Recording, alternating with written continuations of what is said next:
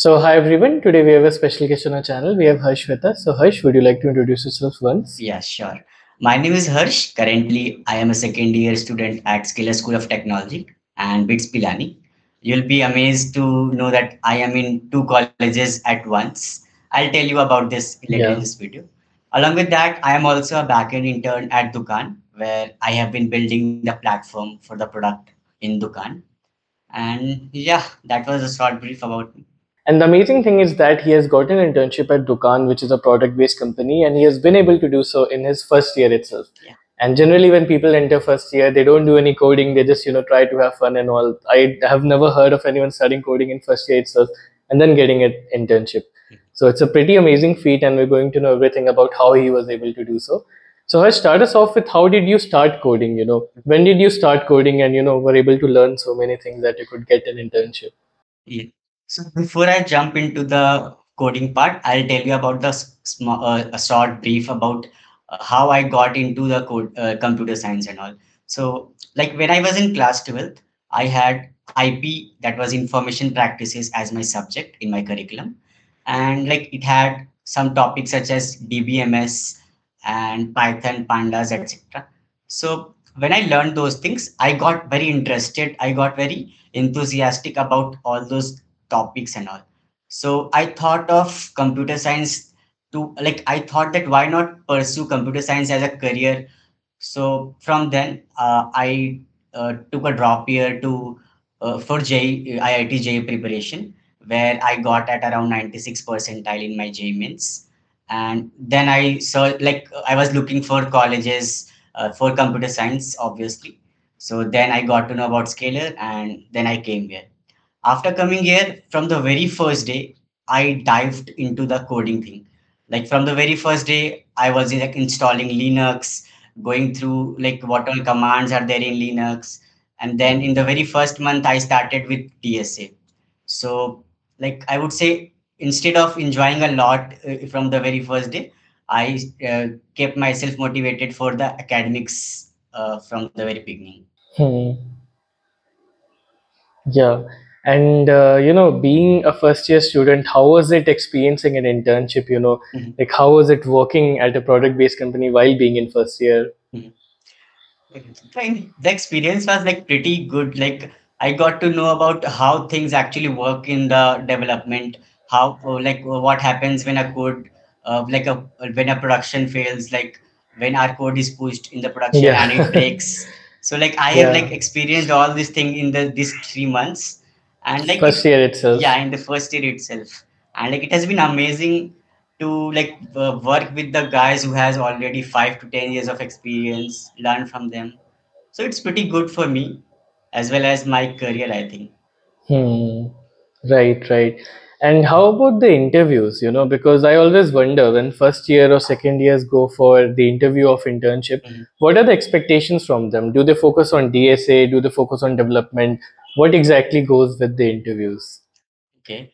So recently, like I have been involved in a lot of interviews. Like I had been trying to give interviews in different companies. So like at around 6 to 7 interviews I have already given. And from all those 6 to 7 interviews experience, I can say that the main agenda and the main idea behind them to hire interns is to know that how much they're excited to learn, and like how critical they can think to solve problems. And for first year student, I think they mainly look at what they like how good they at learning things. So this is what I feel after giving those 7 to 8 interviews. And in the interviews, what type of questions did they ask? Did they test your framework knowledge, programming knowledge, or about your DSA knowledge, your DSA problems? What more were you asked of? Like those things varied from interviews to interviews. Initially, when I was giving interviews in new startups, very new startups, they mainly asked me about the development. So since I'm mainly focused in backend development, they asked me about Node, JavaScript, and all, and good questions from them. And then after when I tried to give interviews for some good startups, they mainly start with DSA questions, a good medium to hard level DSA question, and then later in the interview, they ask questions about development also. And some different companies that are above startup and like well established company, they mainly have started asking design also, system design also. So since I have not learned a lot about those things, so like I just couldn't answer those things in the interview, so I just said that I've not learned them. So yeah, those things have also been asked in the interviews, which I think should not be asked from a first year student.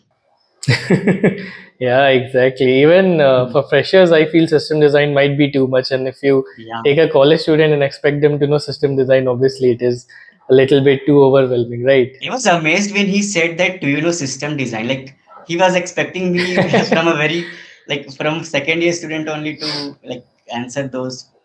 Yeah. Yes. So if we keep system design apart, you still had to go through DSA, you Yeah. still had to go through development, right? Yes. So how did you manage with DSA and development? How did you get good at DSA and, like get good in backend? Initially, we started with data structures and algorithms only. Like for the initial months, I learned languages like Java. My main language is Java, so I learned like for loop, while loop, and basic stuffs of languages. Then, after learning the basics of languages, I started with the DSA. So I think at around 1.5 or 2 months, I learned the basics of DSA. And then as I was getting better with the DSA, I also started development along with that. And in development, started with HTML, CSS, JavaScript, and then after started with other frameworks. So it is not like initially, like first I completed DSA and then I moved to development. It is like I'm taking both of them equally good and learning both of them at the same time. Hmm.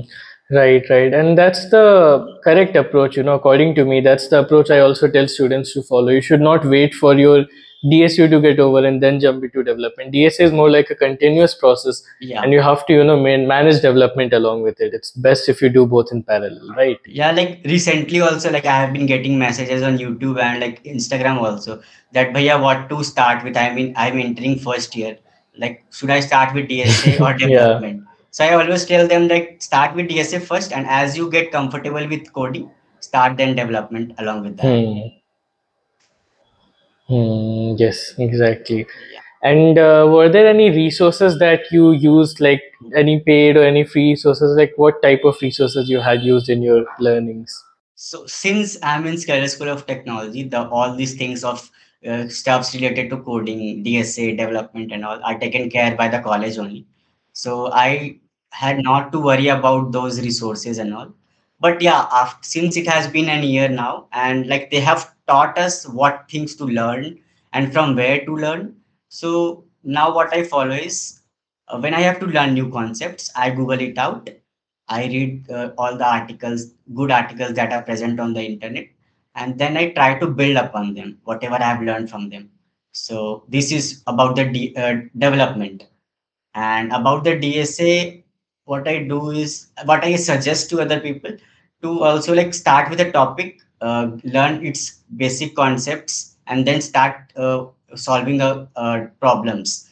That is the only way how you will learn to solve problems. Hmm. Right, right.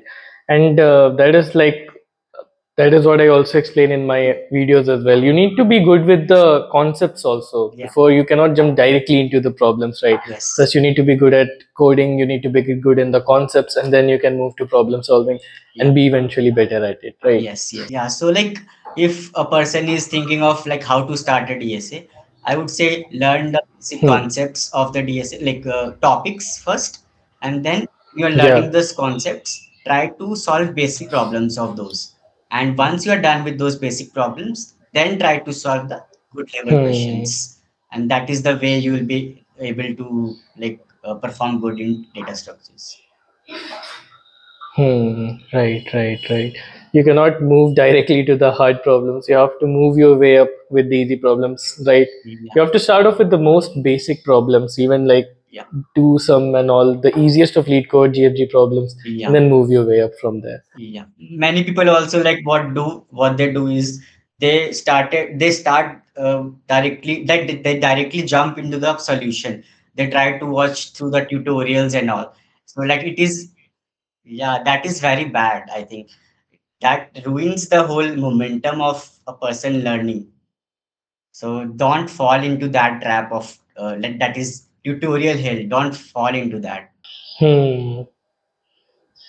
Yeah, because the main thing is if you're able to solve a problem yourself, right, you'll learn a lot from it. But if you solve a problem by looking at the solution, then you'll not be able to solve the same problem again, even, Yeah. right? So it's important that you first give it your all before jumping into the solution. So I'm very impressed that you're able to get all of these things while you are in first year itself, right? Yeah. So it's pretty amazing to see. Generally, you're not able to see those kind of awareness, this kind of awareness in first year or second year students even. So, on a final note, for people watching this video, for people who are, let's say, entering first year of their college, they also want to have a good career in computer science. They also want to crack internships in product-based companies. Yeah. So what advice would you give to those people so that they can also do something similar to what you were able to? Yeah, for people who are entering the college now, like who are in first or second month of their college, I would say like you may have enjoyed the first or second month of their college till now. So jump into the coding part, start learning with the basics, and don't think that don't wait for the internships to like college will organize some boot camps and all for the internships and all. Just start learning with the concepts, solve problems, build projects, and eventually you will not be dependent on the college. You only will be able to directly apply to the portals and all, and you'll be able to crack them by your own, not without any help of the college. So start from the beginning only. Don't wait for the time to come. Correct. Yeah. Okay, so I guess that covers pretty much everything about Harsh's journey to cracking Dukaan, getting his first internship. And thanks a lot, Harsh, for coming on my channel, sharing this all. I really hope it will be motivational to a lot of students who are in their first year, second year, third year, who want to go ahead and crack internships, crack placements, Yeah. and get to their dream job. It would be really motivational to see. Yeah. So, if anyone still has any doubt or they want to learn something from Harsh or they want to ask something from Harsh, so I'll give his LinkedIn in the description. From there, you can contact him, follow him from there. So, again, thanks a lot, Harsh. Hope to see you again in another video. Yeah, thank you so much. And viewers, I'm also like I have also started YouTube videos. So like if you want to see my journey, how I'm going, how what all things I've been learning, you can follow my YouTube also. I'll be asking Ashish to put down in the description. Yeah. Having a good college is very important in a student's life.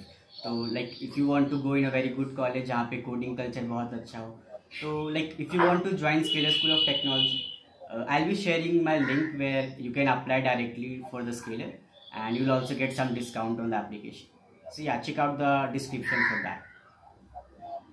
Yeah, so the link to his channel will also be in the description. You guys can follow him from there, subscribe to his channel, watch his videos. So, yeah, again, thanks for watching. Thank you so much.